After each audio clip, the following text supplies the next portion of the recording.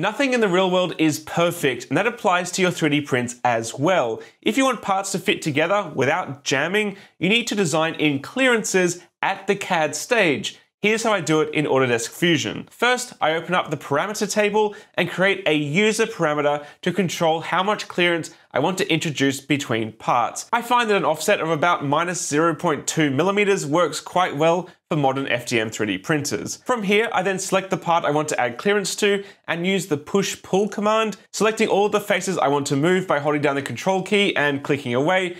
These will generally be in areas that assemble together with other components or parts. Then once they're all selected, I add in my custom parameter that I have named printing offset, but you can call yours whatever you like. You do this instead of entering a dimension.